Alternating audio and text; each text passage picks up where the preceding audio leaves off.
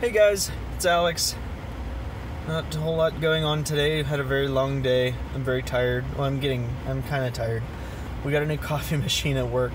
I don't normally drink coffee, but I had to play with the coffee machine. So I made something called a latte macchiato, but we don't have any milk to put in it right now. So it was basically just an espresso shot.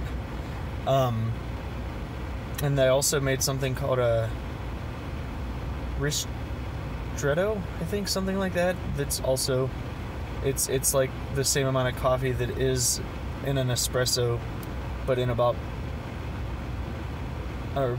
half the amount of water. So I didn't drink all of that because it's a tiny amount, but it was also, I was afraid it was going to be too potent, and I was already feeling kind of buzzy anyway.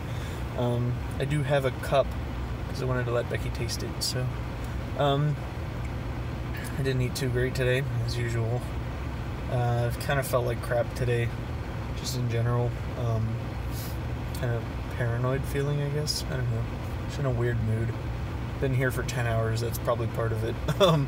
But I woke up at like 5:30, I think, and then came in, was here like 8:30, and then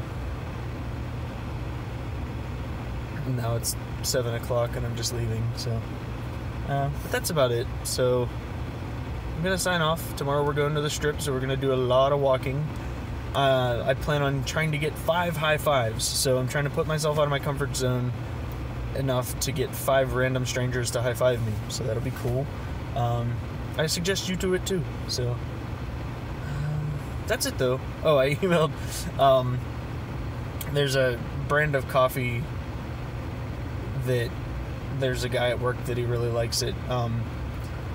And I think it's called Kona Mountain Coffee, and they make like 100% pure Kona coffee, which is I'm sorry. Oh, my mirror's dimmed because of the light. But it's Kona coffee that's like from Kona, Hawaii, I guess. And he says it has a very unique flavor that doesn't taste like anything you've ever tasted before or something like that. So I emailed them asking for a sample, since we just got a machine that'll grind the coffee for you at work and stuff like that. I was like, can you guys just send me a little bit of your coffee? I just want to sample it, so we can stock it at work, So see what they see if they say no, we're not sending you a sample or whatever. But hopefully, because I want to try it, but I don't want to spend $50 on a pound of coffee.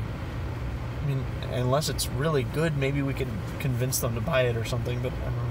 But yeah, that's about it. So I'm going to head home. Going to go visit my parents. So thank you guys for watching. You guys are effing amazing, and I will see you tomorrow.